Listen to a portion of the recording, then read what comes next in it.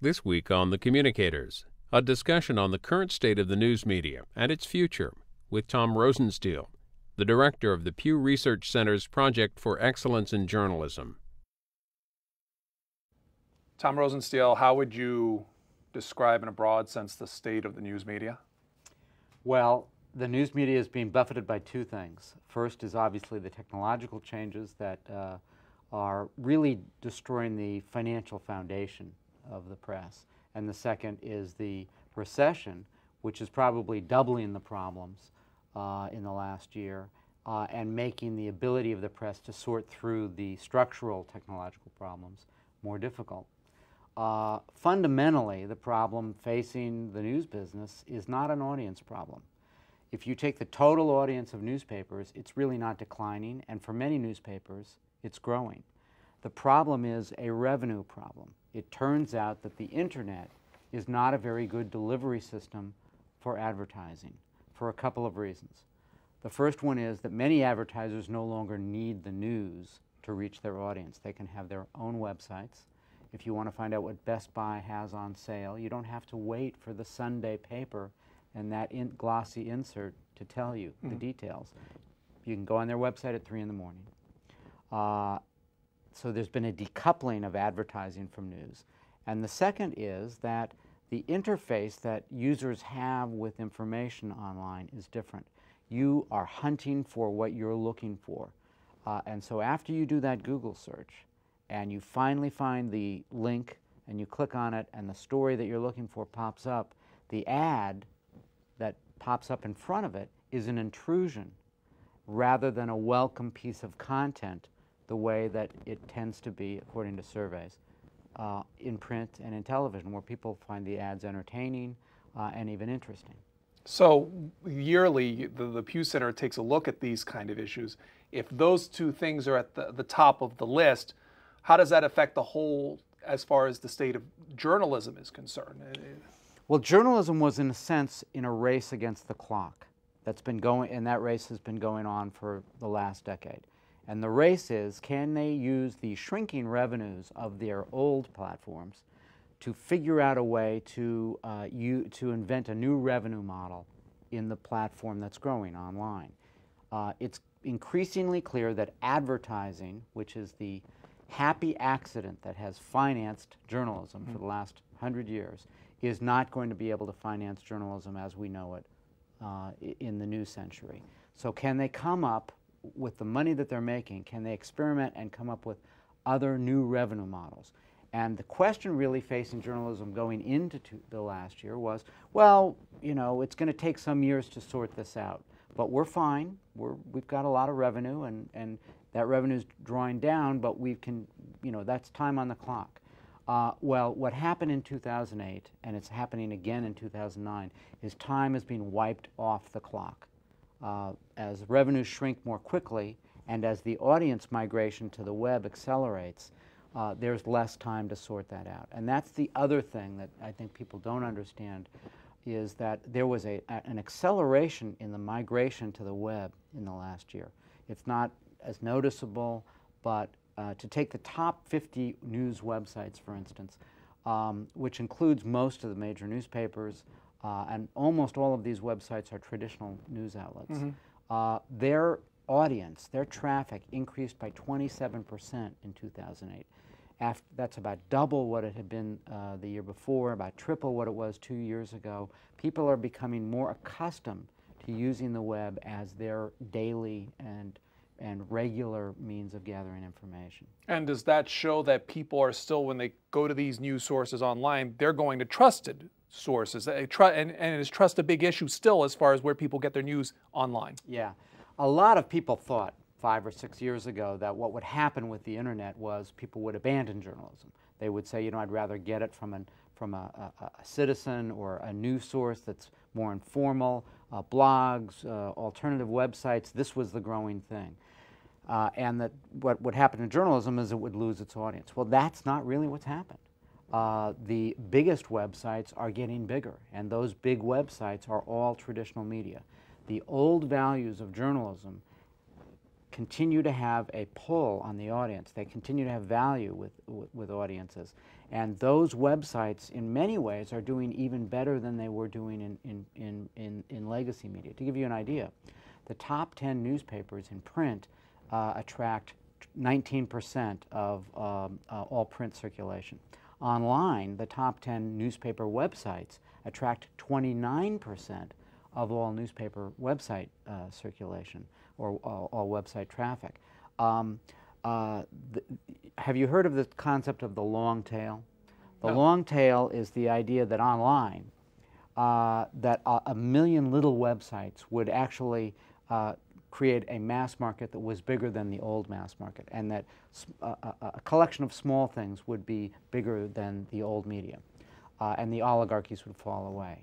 Well, it turns out, at least at this point, that that's not what's happening. What's happening is the big end of the tail, the old media, are getting bigger. That long end of the tail is also getting bigger, although not nearly as big, and it's not growing as much as the front end of the tail. But what's really withering is the middle, the big city metro newspapers, the medium-sized outlets that cannot compete at the national level against the biggest sites, but also can't be local or micro enough against the long end of the tail. It's not what people expected, but it has a big potential impact on our civic life. And part of the report you talk about that when it came to looking at technology to deliver this content, that journalism or journalists or companies were afraid of using this technology. Why is that? Well, people think, I mean, why is that? Is the same reason that, railroad companies didn't see themselves as being in the transportation business. They saw themselves as in the railroad business, or the buggy companies, or all the other, older businesses that went through a period of disorientation like this. The news business has lost, to give you an example, half of all of its classified revenue. Where did it go? Well, people think, oh, well, it went to Craigslist. Not really. It went to, a lot of it went to Monster.com for jobs. Why? Because Monster.com created a superior delivery system online for finding jobs than you could get in a newspaper. And the newspaper industry could have created Monster.com, could have said, we're in the classified business, and the web is potentially a superior way of delivering that. Well, we're going to take that audience, move it over here, and we'll figure out a way to finance that down the road. They didn't do that. The same thing with real estate classifieds, which have also vanished to a significant degree. The web was a way to take those 3 lines of sketchy rhetoric that was in a classified ad in the newspaper and make it a virtual tour of the house with all kinds of historical documents. You could learn everything you needed to virtually see the house. The newspaper industry didn't do it. Realtor.com was created by the realty companies. So there was case after case. I can go through a litany of things where the industry said, our business, our revenue is in print. We need to protect that. We need to build a wall around that and compete against those things rather than recognize that that's really the next generation of the same business. The report that you can find online at the Pew Center, the Pew Project, it lists some highlights, and the one we've been talking about is the first one out the gate as far as the debate over funding models, as far as, and you say, or at least the report does, it's focusing on the wrong remedies. Does that mean people, or at least print guys, are getting together and saying, okay, how do we fix this problem, and okay, let's go this way, and here's a smart idea? Where's the solution? Or if they're focused on wrong remedies, what do you mean by that? Well, for the last couple of years, people in the news business have said, well, online advertising just needs to grow more. Our advertisers need to migrate alongside with our audience to the web. It's now clear that that's not going to happen for the reasons that we've already talked about and the problems with the internet as a delivery system for ads. So in late 2008, you began to see a serious discussion of, okay, we need a new revenue model. What can it be? And it really took 2 primary focuses. One was micropayments, and there was a cover story in Time magazine that said maybe we can go back to the idea of having people pay for every article that they read online with a PayPal system or some invisible system where they won't actually have to put their credit card out each time. Wall Street Journal tried that and others, right? Yeah, the Wall Street Journal. It's not necessarily a pay by the article. If you subscribe to the Journal online, you get as much as you want, but you can also just pay by article. The second big focus of the discussion has been whether nonprofits should take over the newspaper business, because journalism is a public good. It's embedded in the First Amendment that it's good for democracy that we have a free and robust press. If the market can't sustain that, maybe philanthropy will instead. There are two problems, I think, with where the discussion has been. One is that micropayments has been tried, and it didn't work the first time around, and it creates disincentives for consumption. The more you use, the more you pay. And the fundamental problem, the reason it didn't work, is people are not willing to pay for a commodity that's going to rapidly lose value, a news story. For one news story, if they can get something similar, maybe not quite as good, but similar, free somewhere else. Mm-hmm. So the problem with a micropayment, pay for mine, when another one is free, is people haven't done it, and there's no incentive to do it. The nonprofit discussion, while it has real value in targeted areas, can you improve science reporting? Can you create a niche science website? Yes, probably, because the amount of money to do that wouldn't be that huge. But to cover the entire city of New York, the New York Times editorial budget is over $200 million a year. Well, that's an awful lot of philanthropic money. Right now, there's, depending on the estimates, maybe $20 to $30 million in philanthropic financing of news websites right now in the United States. So to imagine what it would take to ramp that up to supplant the Toledo Blade or the Cincinnati Post or the San Francisco Chronicle. The San Francisco Chronicle is losing $50 million a year in losses, not in operating costs, just in its losses. I don't think that there's $50 million in philanthropic money in the city of San Francisco that's willing to just lose that money, but their actual losses might be quite a bit more.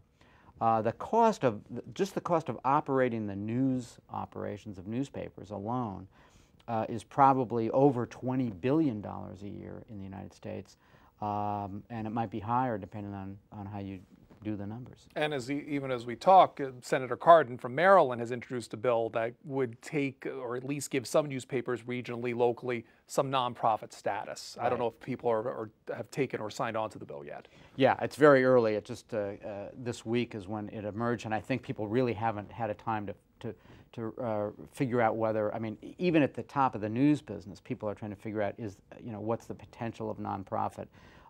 But there are a lot of other ideas that have been out there that really have not been explored.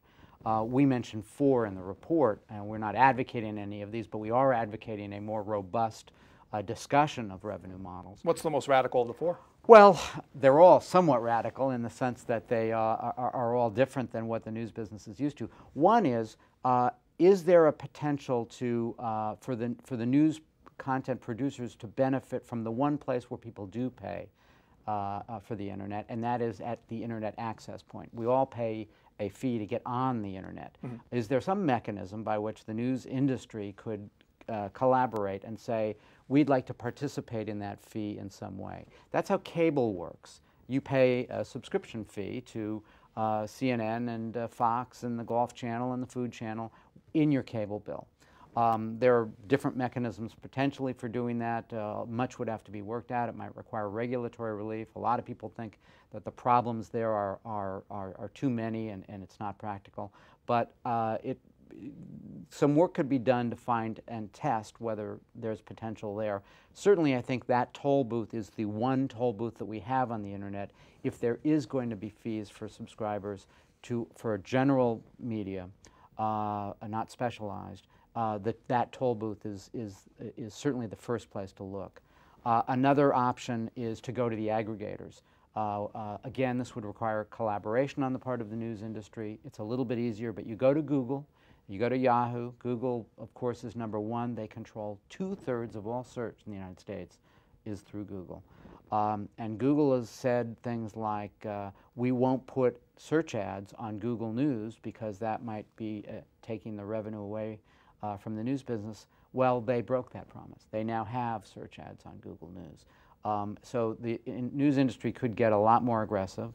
Another potential area is to literally create retail mall space on news websites.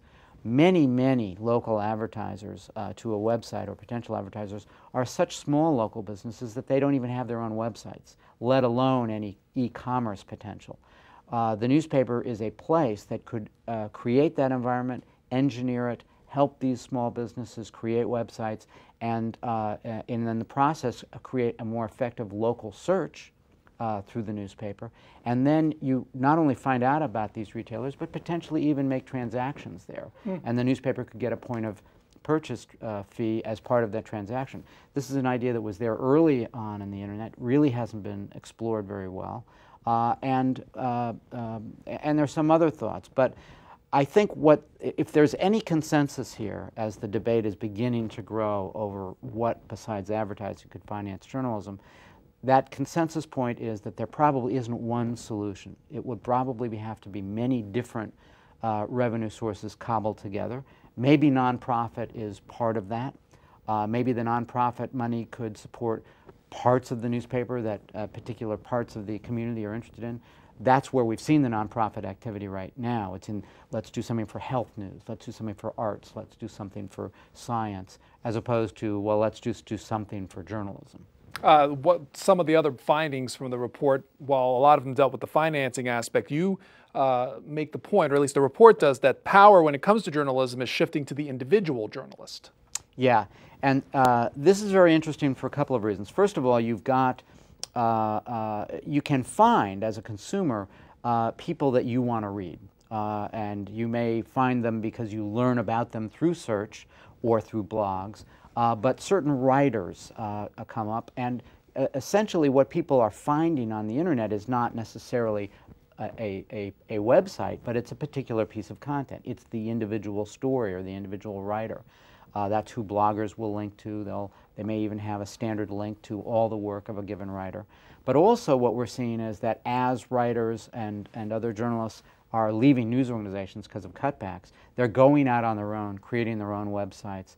You now have a site called Global Post, which is an idea that was developed at Harvard, where former foreign correspondents who worked for newspapers are signing up, getting a monthly stipend to work for Global Post and providing foreign coverage at that website, which can give them a base to see if they can then go out and become independent contractors for other news organizations. In much the same way that photographers did a generation earlier, where photographers lost their jobs at news magazines and became independent contractors, and they sell their photos. Photo services then redistribute those photos to many different places, and the money goes to the individual photographer. We have seen that culture for magazine writers doing sort of long-form analytical writing, but the idea that you'd actually be gathering daily news accounts through freelance writers is really not a robust part of American journalism, and it's an area that is clearly growing. We don't know what the viability of that is at this point, but it's clearly a shift that's occurring. Take Andrew Sullivan as one example. Andrew Sullivan used to be the editor of the New Republic. He departed that magazine. He now has a website, andrewsullivan.com, and people read Andrew Sullivan. They don't say, did you read the New Republic? They say, did you read Andrew Sullivan today? He's a standalone, independent voice unto himself. As people turn to blogs and things like that for news, does the report, or at least your research, take into account concerns over, if you have one person, you don't have a team of editors, they can put whatever they want out there. Clearly it's opinion, but it's mingled with news. What does that do as the end result as far as the quality of journalism out there, especially online? Yeah, no, this is a major question, I think, going forward.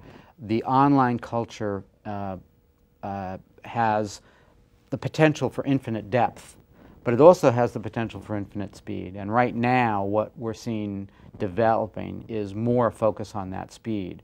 the whole culture of posting is oriented towards sort of put it out there first and verify second, post-publication, if you will, through a sorting out process as readers react to what's been posted. That's a thorough paradigm shift in the way that journalism works. As newspapers cut back on their resources, one of the areas they're clearly cutting back on is on copy editing and editing in general. At the Washington Post, one of our very best newspapers, they now have something called the two-touch rule, which means that an editor will touch a piece of copy only twice, which is fewer times than it was touched before, because they can't afford the redundancy factors. And as you speed up the news gathering process, more mistakes are going to enter into it. It's almost a law of physics in journalism that more speed equals less accuracy. You just have less time to check things. It's very difficult to pull things back. Once they're out there, they are out there, and they may speed around the globe before anybody gets a chance to correct them. You have a background at the LA Times and Newsweek. What was your experience as a journalist when you had a piece go out, as far as who looked at it and who vouched for it? Well, typically the longer the piece, the longer you worked on it, the longer it was edited. And so your most important pieces tended to be edited for perhaps a couple of weeks before they would go in the paper. Many different people would look at them, and if they were going to be a page one piece, they'd probably be looked at by quite senior editors. And there was, in a sense, a kind of peer review process that went on very quickly, but it went on. In much the same way that that process in an academic setting might take months, where you have various experts look at things. Now, there's much less of that. Even at the news magazines, which are in really drastic shape, the fact-checking departments have been disassembled to a significant degree because they're an unaffordable component of the process. We talked a little bit about one of the points before going into this about the partnership of becoming a focus of news investment as it's concerned. But I want to talk about number 4 as far as cable news. Generally, how does cable news fare in this environment? Well, if you were going to look at the various sectors of the media in the last year, cable was the clearest winner. I think part of that is story specific. Cable focused itself in an almost Ahab-like manner around the election. We do a content analysis every day of the media, and in the hours, and we do many hours a day of cable monitoring, 2/3 of the content on cable was focused on the election in 2008, at least during the time the election was still going on. Roughly double any other media sector. Cable, as a consequence of that, largely, saw its audience grow dramatically. Through the course of the day, cable audiences were up 38% in 2008, and revenues were up by a third, 33%. Or actually, not revenues, profits. That goes away somewhat when the election goes away, and there's a sorting out process going on now as to whether that audience is going to remain. The total audience for cable, the universe of people who watched, grew quite a bit less, more like single digits. So what you had was a core audience of people in cable watching more often. The rise of cable in the last year, I mean, it's been growing for a while, but the rise in the last year, I think, has elevated some of the characteristics of cable into the rest of our political discourse. This singular fascination on one subject is part of it. Another part of it is the instant judgment. There's a kind of microscopic examination of the daily events. Think of the first 6 weeks of the Obama presidency, the notion of a honeymoon in which there's a wait and see and give him time and see what's going on, seems sort of ludicrous, almost an antiquated idea. He had a little bit of that during the transition period. I think that's a function of two things. First of all, the enormity of the problems that the president is facing and how quickly he's had to move, but also this sense that people, that our television media is making instant judgments. That's what it's in the business of doing. Bloggers are in the same business to a significant degree, and so bloggers I think appearing on cable. yes, a good deal of the amount of time on cable is actually not journalists talking. It's political activists, pundits, spin doctors. Some of them labeled cable analysts, but really their day job is actually, to be political. Be political actors. So I think we've had an acceleration in our political judgment as cable really becomes the primary television medium for political discourse, replacing network television. Factor in what we saw a couple of weeks ago on Comedy Central on the Jon Stewart show when he was taking Jim Cramer to task over statements that he had made about certain financial investments and things like that. Not only the content of what's being discussed, but the format it was being discussed in. Mm-hmm. Yes, I mean, you've got a cable comedy program taking on a cable financial network. I think it reflected a couple of things, and it was a fascinating kind of cultural moment. One is it reflected a sense that that cable has a primacy here. I mean, the fact that people would ascribe what happened on CNBC to being partly to blame for not recognizing and anticipating the financial meltdown. I think 10 years ago people would have said, well, that's CNBC. I mean, how significant is that? Even in the dot-com bubble, there were some questions about it, but it wasn't really with the same ferocity as we're seeing now. And the other is Stewart's role. This is not the first time he's taken on, in a very serious way, things that he's seen on cable. He went on and attacked Crossfire a couple of years ago for sort of making sport of our political discourse. And Jonathan Klein, the president of CNN, subsequently said that he agreed with Stewart's criticism and canceled the Crossfire show. Stewart, whose program is comedy, but it's satire with a kind of serious undercutting to it, or a subtext to it. Stewart is viewed by many of his viewers as something of a truth teller, something of a sense maker, of having a journalistic component to the show. I have one friend who's an academic who teaches journalism who says that his students read the newspaper for facts and watch Jon Stewart for the truth. Well, I think the same thing can be said of the viewers of Bill O'Reilly or Keith Olbermann. These folks who are more interpretive in their programming, particularly some of the talk show hosts, create the impression for their audiences that they're sense makers, that they're putting the news in order.